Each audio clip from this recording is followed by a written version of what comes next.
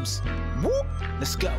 Hursty Games, and this how we do. Now it's time we team up. Hey there guys, and welcome back to Hursty Games, and welcome to a new series in the build up to FIFA 21, which is where I'm going to predict some of the player ratings and what some of the cards are going to look like for the Premier League teams. I'm going to do a team per episode. I'm not going to do the entire squad. I'm going to do like a big chunk of players, like the main players, or like a handful, like the starting team and all of this other kind of stuff, just to kind of try and roll through these as quickly as I can and keep the videos to a short, precise amount that you guys can watch. And it's not like a pain to watch. Hopefully you enjoy them, so hopefully it's not a pain to watch anyway. But so they're nice and like over a period of time and not too long-winded. So I'll go for anywhere between like sort of 10 and 14, 15 players per team. So we'll start off and we'll go through them alphabetically. So the first team I'm going to do in the team we're doing today is Arsenal. So the first player, we're going with their talisman because I'm assuming he's going to sign a new contract. So this is in that assumption. I've gone with the Bamiyang. I've upgraded him to an 89 because I think for too long now, EA have slept on how good this man is. Another phenomenal season from the main man himself. And I think 87 shooting is justified. 94 pace, I think is justified. 83 dribbling is good too. And I really do think this guy's going to be fantastic. I think he's a phenomenal player and hasn't had the credit he deserves for a long period of time. So I think it's about time, EA, you give this man a blooming good card because he deserves it. Next, we've got Hector Bellerin. Bellerin, I've upgraded to an 81 rated player and a right wing back card instead of a right back because they've played sort of five at the back a fair amount and he's kind of been as a wing back. Now, I've upgraded him +1. I know a lot of Arsenal fans are probably going to think, why the hell have you done that? I genuinely think, apart from a few big mishaps, I think actually he's not had the worst of seasons.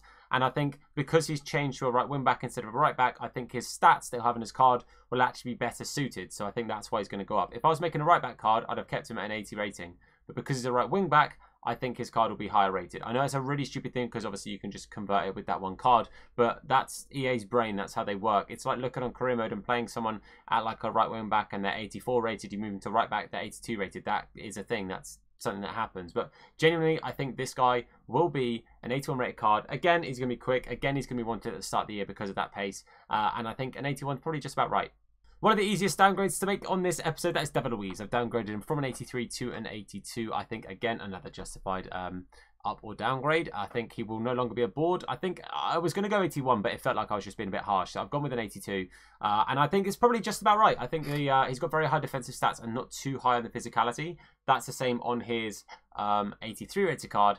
One thing I didn't quite make sense of is the fact that actually his 83 rated card, I don't think he has a single 83 rated stat on his card, but I've adjusted them accordingly with what his rating is on FIFA 20, and that's what that's what the stats would look like. So it'd be interesting to see if he gets that card, but I think an 82 is justified. Lacazette, I've kept pretty much the same. I think he'll get an 86. I know that a lot of players, or a lot of people, sorry, think that he's going to be on his way out in order to raise funds to make other signings. Regardless, at the time of recording this, he's an Arsenal player, and I think he'll get an 86. Hasn't played too much this year, hasn't got as much game time as probably he is wanting or expecting. But realistically, I think he'll have a very similar kind of card to he did this year. A couple of stats tweaked up and down, but I think Lacazette's going to be very similar. Leno, in my opinion, is definitely warranting an upgrade. I think if he'd managed to finish this season, I think he probably would have got an 86. But because he had a bit of an injury towards the end of the season, I think he had a couple of times where he missed out on a few games. He's only going to get an 85 from me. I do think an 86 is probably justified. So if he got an 86, I wouldn't be too surprised. But I do think he'll get an upgrade. I think he's shown to be a very, very good keeper this year. And I think he's underrated by a lot of people. I think a lot of people leave him out of the discussions when it's like, you know, top Premier League keepers. I do genuinely think he's a very, very good keeper. And I think he's got a good time ahead of him at Arsenal as well. So I think if he can keep up that trend, keep up the form, he's going to get himself a decent upgrade for FIFA 21 in my opinion. And the next keeper is Martinez. Now, Martinez is a 75 as it stands on FIFA 20, and I think that is a bit low for him. He's been a player that actually has proven himself time and time again to be a decent keeper. It's just that he's the second string keeper. That's the only issue with his card not getting upgraded. He's not played that much. Now he's had a few runs in the first team, and I do genuinely think he's shown his worth. I think he'll get upgraded. 78 as well, I think, is a fair upgrade. It's a +3, so it's a bit of a chunky upgrade, but I do think it's an upgrade that we could potentially see, and again, I think it's warranted. Mustafi, -1. Do I need to say much more than this? I don't understand how Mustafi is still at Arsenal, and I don't understand how he's playing at Arsenal. I know some people have said to me he's actually played quite well at times. Great, I am chuffed for him. I don't see it. I don't see the Mustafi. I don't see it. I don't get how he's there. So I've downgraded him by 1. Again, like the Luiz situation, none of his stats even add up to 78. But regardless, that's the similar kind of thing to what his 79 was. So I've kept it fairly similar. The 78 is the main thing that's changed there, I'll be honest. Mesut Ozil, Captain Ghost himself, not played very much this season through one reason or another. I'm not an Arsenal fan, so I'm not going to start the discussion as to why. I'll be honest, I don't know all the ins and outs. I've heard a million and one different reasons as to why he's not played much, so I'm just going to keep my opinion out of it. But the opinion I will tell you is I think he's going to go down from an 84 to an 83, mainly because of the game time. I know that when he plays, he's a phenomenal player that can really turn a game on its head. But if you're not playing, it doesn't matter how good you are. If you're not on the pitch, you're not improving. You're not proving your worth. So I think he will get downgraded to an 83. And in all honesty, a bit of an undesirable card if the meta's anything like 20 is. Nicolas Pepe, I think, has had an okay season, a slow start, but I think he started to show his value and show his worth near the end of the season. Quite a few informs as well along the way. A couple of good individual performances, which I think is definitely warranting an 84 rated card. I think an upgrade is justified. An 85, I'd be a tad surprised, but I wouldn't rule out. But I do think an upgrade will happen, and I think an 84 is the fair reflection for it. Very good pace, very good dribbling, decent shooting. I felt like his passing and shooting I could have maybe tweaked a little bit more, but I know that wingers often get that a little bit lower on the shooting because their dribbling and pace and passing and stuff is normally a little bit higher. So it's a tricky one for me in regards to the actual in-game stats or the on-card stats. But I think it looks just about right, and I wouldn't be surprised to see that kind of card next year. One of the big upgrades that I've made is Saka. Now, Saka, I think, is a phenomenal young player, a phenomenal young talent, and I think he is definitely warranting an upgrade. I'd be very surprised to see this card not happen. I do think he'll get a gold. The question is, will he get a non-rare gold? For me, the main thing was the pace. Is his pace going to be enough to tick him just into that non-rare? Because I think if he got 90 pace, I think he'd definitely get one, but I've predicted an 89 pace, so it could just be short. But I think he's definitely going to get a gold card. I think he's proved himself good enough to get there. A lot of other youngsters in other teams proving themselves as well, and I think a lot of these youngsters, like young English talent especially, will get themselves into that gold bracket, and I think Saka's one of those players who's had a very good season, especially for a young player as young as he is. Tierney, Arsenal's new left back, I predicted to get an upgrade. Now, I think some people were probably predicted maybe a slightly higher upgrade, and he could maybe get a left wing back card because, like I said, with the Bellerin situation, it could be a left wing back. I just feel like Tierney plays very well at right back in a 4 as well, whereas Bellerin I think is much more suited to a back 5, which is why I stuck with the left back card. But I do predict an upgrade. 78, again, he's not slow. Again, he's a physical player for a fullback as well, and I think an upgrade is warranted. I think he's had a decent first season at Arsenal. I think it was a very, very good move for him and for the club, and hopefully he can continue to improve in London. And again, I think he's a great young talent, and I'd love to see him keep progressing. If nothing else, we got the same birthday, so I've got a bit of love for him for that. Really daft reason to show him some love, but you know what? Birthday boys, let's go.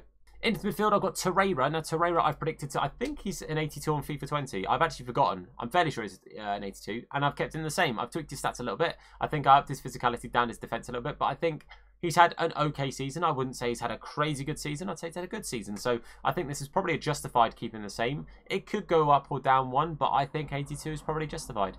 Now, the most recent signing at the time of recording is Willian, and I think Willian will keep an 82 rating. I know a lot of people are a little bit poo-pooing this kind of move, but realistically, I think Willian, as much as I think he's a good player, I think the only reason it's not a great move is because it's not the position that Arsenal need to be focusing on. They've got great forwards. They need a new defence. That's what they need to be focusing on. But I don't think Willian's a bad move. I think he's a very good player, and I think he'll keep that 82 rating. I think he's shown time and time again at Chelsea across the years that he's a very, very good player, and I don't think he'll go down. I'd be surprised if he goes down. The only reason he would is because of his age, because EA decided that if you're older, you're bad at football. Don't get that one, but personally, I think Willian will stay at 82. I tweaked the card a little bit. The main thing is the pace going down, the shooting going up. I think those are the main stats I tweaked. Another example of a player going from silver to gold, and that is Willock. I think Willock is justifying an upgrade. I think he's a good young talent. I think he'll be a non-rare, unlike Saka, who got the rare, purely because the card, the stats aren't massively desirable. There's nothing crazy good on there that jumps out at you to go, oh my god, I want this card. But I do think he deserves a gold. I think, again, another young player who's showing to have a fairly experienced head on his shoulders for someone the age that he is. And I think he's a good player that definitely warrants getting an upgrade. So I'd be very surprised if I don't see him get himself an upgrade. And the final player on our list today is Granit Xhaka. Now, I've upgraded him from an 81 to an 82. Now, Xhaka has had a very, very rollercoaster season. The start of the season, I honestly thought he was on his way out. I didn't think he'd be staying at the club. I think he kind of cut a lot of ties with a lot of the Arsenal fans with some of the way he behaved on and off the pitch. However, he seems to have gotten his way back into the Arsenal fans' hearts a little bit from what I see and from what I understand. And actually, I think near the latter stages of the season, he didn't have a bad season at all. I think he's a bit hit and miss, Xhaka, but I do think an upgrade is possibly warranted. I don't think he'll go down in rating. I think he could stay at an 81, but if he does go up, I only see him going up a little bit, which is why I gave him that 82 rating. And again, I think he's, along with Torreira, it's a very similar kind of situation for me. They're two cards that could maybe go up or down one a little bit, but it's tough to see. I don't know. I'm a bit tricky, a bit stuck with that one. But I think Xhaka will get an 82 if you really, really push me for an answer. So that's why I gave him that card. But that is the end of the Arsenal FIFA 21 player rating prediction video. Hopefully you guys enjoyed it. Let me know if there's any players you want to see more of those teams, what my opinion on. If there's any players I missed, I'll let you know in the comment section. If you say, oh, this player, if it's an Arsenal player, then I'll let you know. Any other Premier teams, you just got to be a little bit patient, because I will work my way through those teams and try and get them done. Again, these take a little while to do, because obviously I've got to make the card, I've got to look at how they perform this season, I've got to look at the stats, tweak the stats accordingly and everything, and then edit it. It takes a long time, but they're really good fun to make, so I do enjoy making these. So if you want to see more of them, then please do leave a like on the video. It is greatly appreciated and it helps me out a whole lot. And of course, if you're new to the channel, then please do hit that sub button. That helps a whole lot too. And make sure you turn on notifications to be told anytime that we upload a video, or indeed go live with a live stream. For now, guys, I want to say a massive thank you for watching. I've been Tom, you guys have been awesome, and I'll see you soon. Look after yourselves, and of course, wash your hands in a bit. Let's go.